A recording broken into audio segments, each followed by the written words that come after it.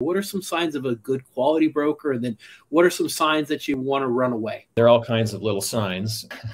How they present themselves, I think, is first impressions still mean something. I think that's really important.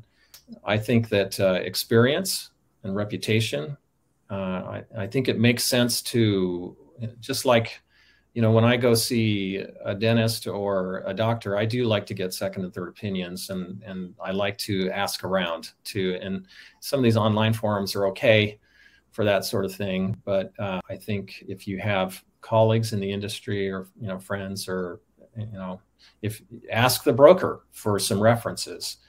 And if they're struggling to give you some names and phone numbers, that's a bad sign. You want somebody who can give you, a number of solid references of people who've been happy with their services. And so I think those are, for starters, those are some things to look for.